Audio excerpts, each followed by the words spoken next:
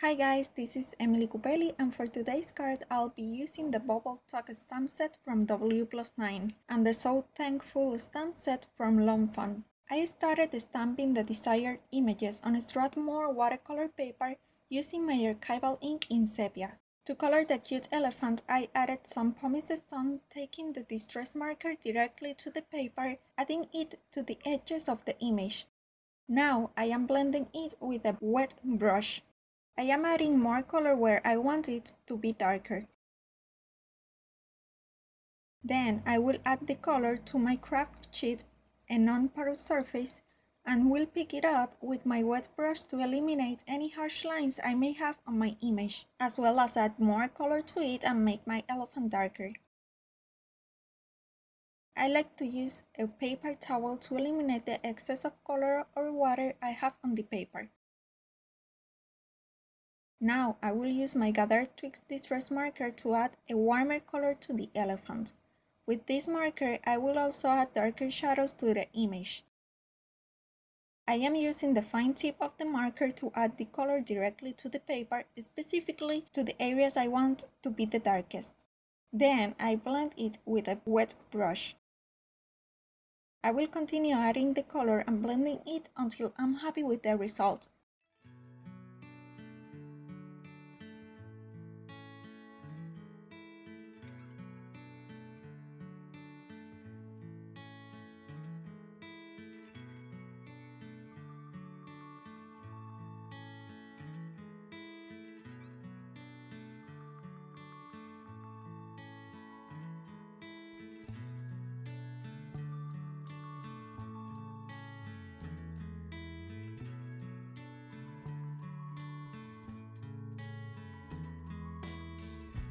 I want to quickly say thank you to all of you since I just reached 1,000 subscribers. I am really grateful for all your support and really appreciate it. For the pumpkins, I am adding the wild honey distress ink diluted with water to the whole image. Then I will add some spiced marmalade distress ink along the lines of the image, which will add some dimension. I will do this with all the pumpkins I want in my card, including the big and the smaller ones. I am working with more than one pumpkin at a time. This way I give the color some time to be absorbed by the paper and dry a little bit. To add even more dimension, I will use my Gathered Twigs distress marker again on the darkest areas of the image. When it looks too dark or harsh, I use my paper towel and dab it on the paper to remove a bit of color. I am blending it with water and spiced marmalade. I will color all the pumpkins the same way, but you can consider the position they are going to be in the card to add more realistic shadows. Anyway, remember that a card doesn't really have to be super realistic to be enjoyed by the recipient. For the sticks, I will use the Gathered Twigs as well. This way I minimize the supplies I use and optimize the ones I already have. I am blending it with clean water. I will stretch the stitch rectangle from the Stitch Journaling Card die set from Fawn. First, I will die cut a piece of cardstock, but will not die cut the whole rectangle at once. I will only die cut about 3/4 of it. For this, I will leave one extreme of it hanging from the cutting plate. Then I will offset the die to the side that wasn't cut the first time, fitting the stitch marks of the paper with the ones in the die. Again, I will leave one extreme hanging from the plate, this time the one that was die cut already. Here you can see the difference between the die and the rectangle we got from it.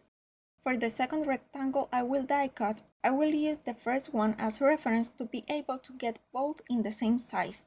I will just place it over the die and will move the die until they are the same length. I will follow the same procedure to die cut it with my Big Shot machine. The stitch marks make it very easy to get them in the same size. Also, the piece of paper I used to cut it from was just a bit longer than the length I wanted them to be. That way it's easier to get them in the right size. From the second rectangle, I die cut some hills from my landscape trio from Mama Elephant. Now, I will color the top of the hills using my frayed burlap distress ink pad and a round blending tool. For the bottom part, I will use the Forest Moss distress ink, blending both colors in the middle. I am using a dry paper towel to hold the paper so that I do not leave my fingerprints on it. Then, I decided to add some antique linen to the hills. I am adding it to the whole piece of paper. I will go back and forth with the colors until I am happy with the result. For the rectangle, I will start adding my tumbled glass distress ink to the top. Then, I will add some scattered straw to the bottom. This will look like a sunset behind the hills. I have to keep in mind that the hills will go lower than the rectangle. To glue the hills to the sky, I will add glue to the bottom of the rectangle and to the top of the hill I want in the back. I will use my card base as reference to know how low I need to glue them together. I will make sure they are aligned and will press down firmly. This way I stretch the width of the rectangle as well as the length. Then I can glue the other hill to it. I am using the same die to make sure they have some space on the edge to put my elements in there. Then I will arrange them and glue them to the card. Now I will add some gathered twigs to the leaves and will blend it with my scattered straw and my wing of Stella in clear. This will blend the colors together as well as add some shimmer. As you can see, I also added some sequins in orange and iridescent clear, which I glue using my multimedium mat. I arranged them all so that it looks like if they were taken by the wind, blown by the elephant. Once I had all my leaves colored, I added a bit of warm lipstick diluted with water to the ear and cheek of the elephant, which I forgot when I colored it. Now, I am adding some stickles in champagne to the center of the orange sequence. For the clear sequence, I am using the clear rock candy distress stickles. Then, I will add some liquid pearls in gold pearl among the sequins and leaves, as well as some stickles in the same champagne color, which is more like a bronzy brownish color. Now, I will use this stamp from Fawn, which I received in one of my orders from them, and will stamp it using my archival ink in sepia. Here is another option you can use for your sentiments and a way you can fix it in the case you mess it up. And this is my card finished. I glued it to an A2 card base I made out of some Nina Desert Stamp cardstock. I hope you can see all the shine on it. This is a great card you can use during the whole fall season and works well with different sentiments as well. Please give this video a thumbs up if you enjoyed it and subscribe if you are not subscribed yet. Do not forget to visit my blog to see the full list of supplies and more close-up pictures.